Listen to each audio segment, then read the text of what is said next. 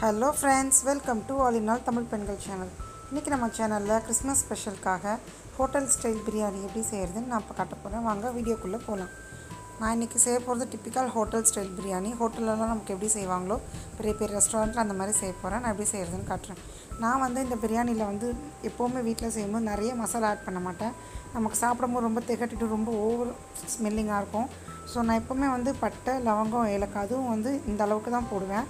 அன்னாசிப்பூ, கல்பாத்திரி அதை எதுவுமே நான் சேர்க்க மாட்டேன். ஸோ நீங்களும் அதை ஆட் பண்ணாமல் என் ஸ்டைலே நீங்கள் ட்ரை பண்ணி பாருங்கள்.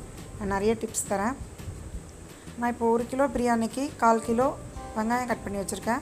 1 கிலோ பிரியாணிக்கு 8 மிளகா கணக்கு. ஸோ 8 மிளகா நான் எடுத்திருக்கேன். 1/4 கிலோ வெங்காயம், 8 மிளகா. அந்த வெங்காயம் நல்லா வதக்கணும் ஃப்ரெண்ட்ஸ். பிரியாணியை பொறுத்த வரைக்கும் எவ்வளோக்கு எவ்வளோ வதங்குதோ அவ்வளோக்கு எவ்வளோ பிரியாணி டேஸ்ட்டாக இருக்கும். ஸோ கொஞ்சம் பொறுமையாக வதக்கி பாருங்கள். எனக்கு அந்த பாத்திரம் கன்வீனியண்ட்டாக இல்லாதனால நான் இந்த பாத்திரத்துக்கு சேஞ்ச் பண்ணிட்டேன். பிரியாணி நம்மளது நல்லா வதங்கட்டும். நல்லா வதக்குனிங்கன்னா ரொம்ப சூப்பராக இருக்கும் ஃப்ரெண்ட்ஸ் இந்த பிரியாணி. நான் சொல்கிற எல்லா டிப்ஸையும் ஃபாலோ பண்ணி நீங்கள் ட்ரை பண்ணி பாருங்கள். இப்போ வெங்காயம் வதங்கிடுச்சு. எனக்கு அன்றைக்கி கொஞ்சம் டைம் இல்லாதனால நான் இன்னும் ஒரு ஸ்டேஜ்க்கு முன்னாடியே நான் போட்டுட்டேன் இஞ்சி பூண்டு. பட் நீங்கள் வெங்காயம் இன்னும் கூட கொஞ்சம் வதங்க விட்டிங்கன்னா டேஸ்டியாக இருக்கும். ஸோ இஞ்சி பூண்டில் நான் 3 ஸ்பூன் இஞ்சி பூண்டு பேஸ்ட் போட போகிறேன். கொஞ்சம் பெரிய ஸ்பூனில் இஞ்சி பூண்டு பேஸ்ட் எப்படி நீங்கள் அரைக்கணும்னா இஞ்சி ஜாஸ்தியாக இருக்கணும், பூண்டு அதோட குவான்டிட்டி கொஞ்சம் கம்மியாக இருக்கணும். 2 ஈக்குவலாக போட்டு அரைக்காதீங்க. கொஞ்சம் இஞ்சி ஜாஸ்தியாகவும் அதோட ஒரு ஸ்டெப் கொஞ்சம் குவான்டிட்டி கம்மியில் பூண்டு வச்சு அரைச்சி பாருங்கள். ரொம்பவே டேஸ்ட்டாக இருக்கும் ஃப்ரெண்ட்ஸ் இஞ்சி பூண்டு பேஸ்ட் அந்த மாதிரி அரைச்சி நீங்கள் செய்யும்போது. ஸோ இப்போ நான் இஞ்சி பூண்டு பேஸ்ட் போட்டிருக்கேன். அதுவுமே கொஞ்சம் பொறுமையாக வெயிட் பண்ணி அது நல்லா ரா ஸ்மெல் போகிற வரைக்கும் நல்லா வதக்குங்க. இல்லைனா பிரியாணி சில கடையில் பார்த்திங்கன்னா ஓவர் பவரிங்காக இருக்கும், ஸ்மெல் ரொம்ப ஜாஸ்தியாக இருக்கும், பூண்டு ஸ்மெல் ஜாஸ்தியாக வர மாதிரி இருக்கும். ஸோ நான் சொல்கிற மெத்தடில் ட்ரை பண்ணி பாருங்கள். ஸோ இஞ்சி பூண்டு பேஸ்ட் நான் பொறுமையாக நல்லா வதங்க விட்டுட்டேன். அது நல்லா வதங்கி வரட்டும். அதுக்கப்புறம் நெக்ஸ்ட் நம்ம தக்காளி ஆட் பண்ணிக்கலாம். நான் இந்த பிரியாணிக்கு நாட்டு தக்காளி தான் ஃப்ரெண்ட்ஸ் எப்போவுமே ஆட் பண்ணுவேன். நீங்கள் பெங்களூர் தக்காளி அவாய்ட் பண்ணிவிட்டு நம்ம நாட்டு தக்காளின்னு சொல்லுவோம்ல அதை நீங்கள் ட்ரை பண்ணி பாருங்கள். அதுக்கு மீன்வாயில் நான் கொத்தமல்லி, புதினா பொடியாக நறுக்கி வச்சுருக்கேன். நாட்டு தக்காளி பழமாக எடுத்து நறுக்கி வச்சுருக்கேன். சிக்கன் 1 கிலோ ரைஸ்க்கு 1 கிலோ சிக்கன் போடுங்க. எப்போவுமே நமக்கு ரைஸ் எவ்வளோ எடுக்கிறோமோ அதுக்கு ஈக்குவல் குவான்டிட்டி சிக்கன் எடுத்திங்கன்னா தான் பிரியாணி அதுக்கேற்ற டேஸ்ட்டு அதுக்கேற்ற ஃப்ளேவர் நமக்கு கிடைக்கும். ஸோ நான் 1 கிலோ சிக்கன் வாங்கி நல்லா க்ளீன் பண்ணி வச்சுருக்கேன். இஞ்சி பூண்டு பேஸ்ட் நல்லா வதங்கி நம்ம எண்ணெயெல்லாம் லூஸ் பண்ணி விட்டு வந்திருக்கு. ஸோ இந்த ஸ்டேஜில் நான் தக்காளி ஆட் பண்ணுறேன். தக்காளி நீங்கள் நான் வெங்காயத்துக்கு ஈக்குவலாக ஆட் பண்ணணும் இல்லை ஃப்ரெண்ட்ஸ். வெங்காயம் நீங்கள் 1/4 கிலோனா தக்காளி அதை விட கொஞ்சம் கம்மியாகவே ஆட் பண்ணிக்கோங்க. இல்லைனா ரொம்ப தக்காளி சாதம் மாதிரி உங்களுக்கு ஃப்ளேவர் வந்துடும். நம்ம தயிர் ஆட் பண்ண போகிறதுனால நமக்கு வேண்டிய புளிப்பை அந்த தயிர் கொஞ்சம் கொடுத்துடும். ஸோ தக்காளி நீங்கள் நிறைய ஆட் பண்ணணும்னு அவசியம் இல்லை. இப்போது தக்காளி கொஞ்சம் வதங்கின உடனே நான் புதினா, கொத்தமல்லி பொடியாக நறுக்கி வச்சதை அதில் போட்டிருக்கேன். இன்னொன்று நிறைய பேர் சோம்பெல்லாம் ஆட் பண்ணுவாங்க. தயவு செஞ்சு அதை ஆட் பண்ணாதீங்க ஃப்ரெண்ட்ஸ். சோம்பு ஆட் பண்ணிங்கன்னா அது நமக்கு பிரிஞ்சி சாதம் ஸ்மெல்லு அது வேறு ஒரு ஸ்மெல் வந்துடும். ஹோட்டல் ஸ்டைலில் பார்த்திங்கன்னா பெரிய பெரிய ஹோட்டலில் நீங்கள் எந்த ஹோட்டல்லையும் நம்ம சோம்பு ஆட் பண்ணியிருக்கவே மாட்டாங்க. ஸோ சோம்பு ஆட் பண்ணுறதை அவாய்ட் பண்ணிக்கோங்க. அடுத்த டிப் என்னென்னு பார்த்தீங்கன்னா, எப்போது நீங்கள் பிரியாணி செஞ்சாலும் குழம்பு மிளகாத்தூள் ஆட் பண்ணவே பண்ணாதீங்க. நான் இப்போ ரெட் சில்லி பவுடர், வெறும் ரெட் சில்லி பவுடர், சக்தி மசாலாவோட ரெட் சில்லி பவுடர் தான் ஆட் பண்ணியிருக்கேன். ஸோ குழம்பு மிளகாத்தூளோ பிரியாணி மசாலா, ஈவன் பிரியாணி மசாலாவும் நீங்கள் ஆட் பண்ண வேண்டாம். நம்ம போட்டிருக்க இஞ்சி பூண்டு பேஸ்ட், அப்புறம் ஹோல் கரம் மசாலா போட்டிருக்கோம்ல, பட்டை, லவங்கம், ஏலக்காய், இது எல்லாம் தான் நமக்கு பிரியாணி மசாலாவில் இருக்கும். ஸோ பிரியாணி மசாலாவும் அவாய்ட் பண்ணிவிடுங்க, குழம்பு மிளகாத்தூளும் அவாய்ட் பண்ணிவிடுங்க, வெறும் மிளகாத்தூள் போடுங்க. அப்புறம் நான் இப்போ தயிர் ஆட் பண்ணிக்கிறேன். தயிர் நீங்கள் பிரியாணிக்கு மஸ்ட்டு ஃப்ரெண்ட்ஸ். தயிர் இல்லை, நம்ம சில பேர் தயிர் இல்லை சரி ஓகே அதை அவாய்ட் பண்ணி செஞ்சு பார்ப்போம்னு ட்ரை பண்ணி பார்ப்பாங்க. ஸோ கண்டிப்பாக அந்த தப்பை பண்ணாதீங்க. பிரியாணிக்கு எப்போவுமே தயிர் ரொம்ப முக்கியம். ஸோ நான் மிளகாத்தூள் போட்டிருக்கேன், தயிர் போட்டுட்டேன்.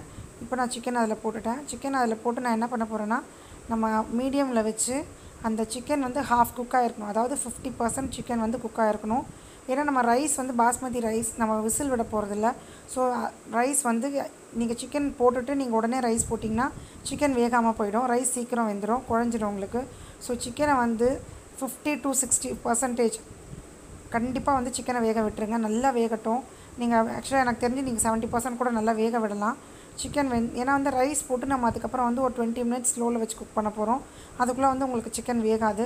ஸோ 50 to 60% மேலே நீங்கள் சிக்கன் வேக விட்டுருங்க. பாருங்கள் எனக்கு சிக்கன் வெந்துருச்சு. அதுக்கு நடுவில் நான் என்ன பண்ணியிருக்கேன்னா 1 கிளாஸ் அரிசிக்கு 1.5 கிளாஸ் தண்ணின்ற அளவில் நான் 4 கிளாஸ் அரிசி.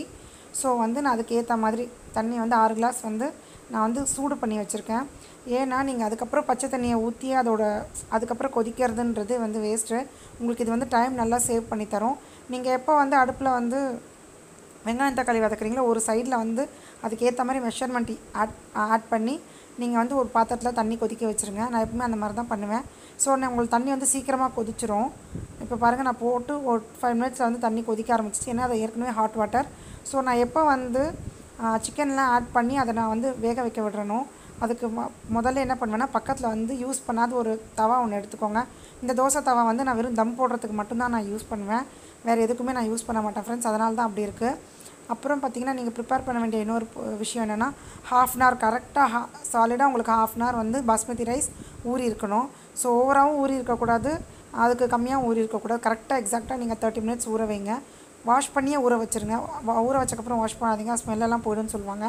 ஸோ வாஷ் பண்ணி நீங்கள் 30 மினிட்ஸ் ஊற வச்சதை வந்து இந்த கொதிக்கிற தண்ணியில் போட்டுருங்க. கொதிக்கிற தண்ணியில் போட்டு நெக்ஸ்ட் டிப் என்னென்னா கொதிக்கிற தண்ணியில் போட்டதுக்கப்புறம் நீங்கள் ஃபுல் ஃப்ளேமில் வச்சு நீங்கள் இதை குக் பண்ணுங்கள். குக் பண்ணி நம்ம அந்த அரிசி வந்து பார்த்திங்கன்னா இப்போ தண்ணி லெவல் கொஞ்சம் குறைஞ்சிருக்கும். அரிசி வந்து டபுள் த சைஸ் ஆகிருக்கும். நான் போடுறப்ப இருந்ததை விட அரிசி டபுள் த சைஸ் ஆகிருக்குன்னா அரிசி வந்து ஹாஃப் டன் குக் ஆகிருச்சுன்னு அர்த்தம். 50% இப்போ ரைஸ் குக் ஆகிடுச்சு. இந்த ஸ்டேஜ் வந்த உடனே நீங்கள் என்ன பண்ணுங்கள், நம்ம ஹீட் பண்ணி வச்சுருக்க தோசைக்கல் மேலே இந்த பாட்டை தூக்கி அப்படியே வச்சுருங்க. நீங்கள் எந்தில் பிரியாணி செய்கிறீங்களோ அதை தூக்கி அப்படியே வச்சு நல்லா டைட்டாக லிட் க்ளோஸ் பண்ணிவிடுங்க. உங்களுக்கு கொஞ்சம் லிட்டு க்ளோஸ் சரியாக ஆகலைன்னா கூட நீங்கள் நல்லா க்ளோஸ் பண்ணிவிட்டு மேலே ஏதாவது வெயிட்டோ இல்லைன்னா ஒரு பாத்திரம் பெரிய பாத்திரத்தில் தண்ணி பிடிச்சி வச்சுருங்க. எனக்கு இந்த கிளாஸ் லிட்டு நல்லா வெயிட்டாக இருக்குது, நல்லா க்ளோஸாக இருக்கிறதுனால நான் மேலே எதுவுமே வைக்கல. ஃபஸ்ட்டு நீங்கள் தூக்கி வச்சுட்டு ஒரு 5 மினிட்ஸ்க்கு என்ன பண்ணணுன்னா ஃபுல் ஸ்பீடில் வச்சுருங்க. 5 மினிட்ஸ் கழிச்சக்கப்புறம் நீங்கள் ஒரு 15 to 17 மினிட்ஸ் என்ன பண்ணால் ஃபுல் லோல்ஸ் வச்சுட்டிங்கன்னா உங்களுக்கு தம் பிரியாணி சூப்பராக ரெடி ஆகிடும் ஃப்ரெண்ட்ஸ்.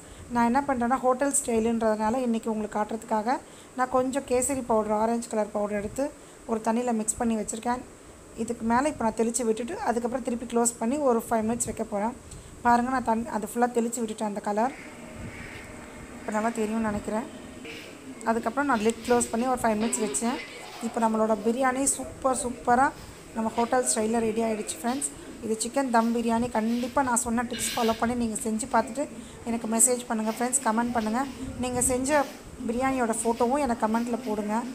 கண்டிப்பாக எப்படி இருக்குன்னு பாருங்கள். இது ரொம்பவே நல்லாயிருக்கும் ஃப்ரெண்ட்ஸ். நம்ம ஒரு முஸ்லீம் வெட்டிங்க்கு போனால் எப்படி நம்ம பிரியாணி ட்ரெடிஷ்னலாக சாப்பிடுவோமோ அந்த டேஸ்ட்டில் இருக்கும் இது கண்டிப்பாக. ஸோ உங்களுக்கு எல்லாேருக்கும் ரொம்ப பிடிச்சிருக்குன்னு நினைக்கிறேன். இந்த கிறிஸ்மஸ் சீசனில் நீங்கள் பிரியாணி செஞ்சு உங்கள் வீட்டில் எல்லாரையும் அசத்துங்க, நீங்களும் என்ஜாய் பண்ணுங்கள்.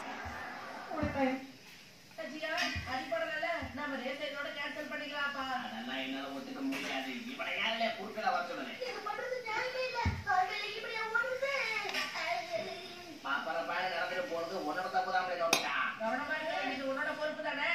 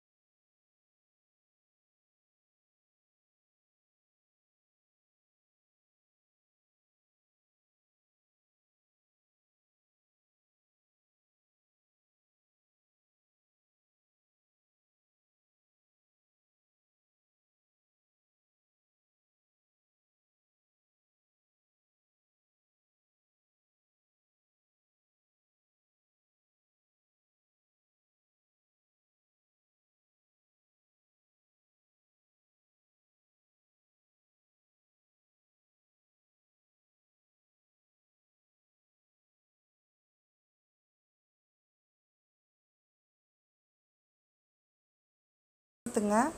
ஸோ இந்த வீடியோ உங்களுக்கு பிடிச்சிருந்ததுன்னா லைக் பண்ணுங்கள், ஷேர் பண்ணுங்கள். கண்டிப்பாக சப்ஸ்கிரைப் பண்ண மறக்காதீங்க. என்னோடய நெக்ஸ்ட் வீடியோக்கு பெல் ஐக்கான் கிளிக் பண்ணுங்கள். உங்களுக்கு ஃப்யூச்சர் வீடியோஸ் வேணும்னாலும் இந்த பிரியாணி எப்படி செஞ்சுருக்கீங்க, நல்லா வந்திருந்ததுனாலும் கண்டிப்பாக எனக்கு கமெண்ட் பண்ண மறக்காதீங்க ஃப்ரெண்ட்ஸ். தேங்க்யூ.